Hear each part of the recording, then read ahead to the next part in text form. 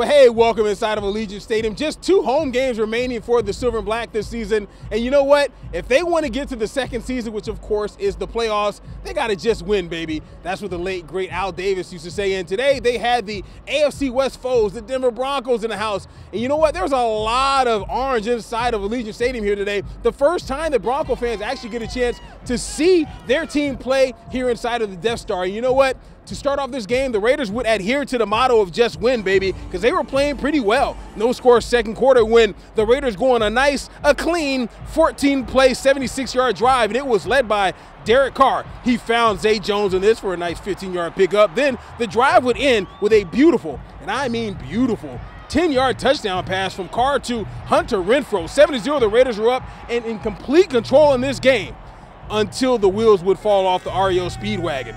First, it's Josh Jacobs carrying the ball like a loaf of bread. You don't want to do that. He just drops the ball, fumbles it. That would lead to a Broncos field goal. The Silver and Black are now up just 7-6.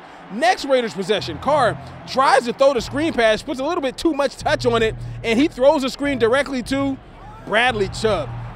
Chubb plays for the Broncos. Chubb would run it down to the 1-yard line, and then the first play from scrimmage for the Broncos, they would get the touchdown. So, in a matter of, 2 minutes, the Raiders go from being up 7-3 and dominating the first half of this game to being down 13-7 at the half and heading into the locker room to boos from Raider Nation here at the Death Star. All right, third quarter, Raiders come out with a new attitude.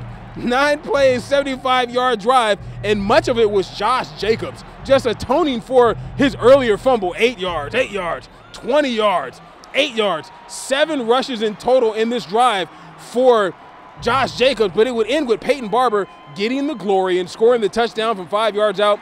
14-13, the Raiders were up. Now, after a nice Bronco drive, they were looking to get the lead. Brandon McManus's 55-yard field goal, no good. So the score is still 14-13, the good guys. So the Raiders get the ball right where that missed kick was at, and they get in position for a Daniel Carlson 41-yard field goal. That is good. So it's 17-13, the Raiders are up. Now, after a really nice defensive stand by the Raiders, who played well on that side of the ball all game long, they get it back with 3:54 left, and the Silver and Black, they run the clock out.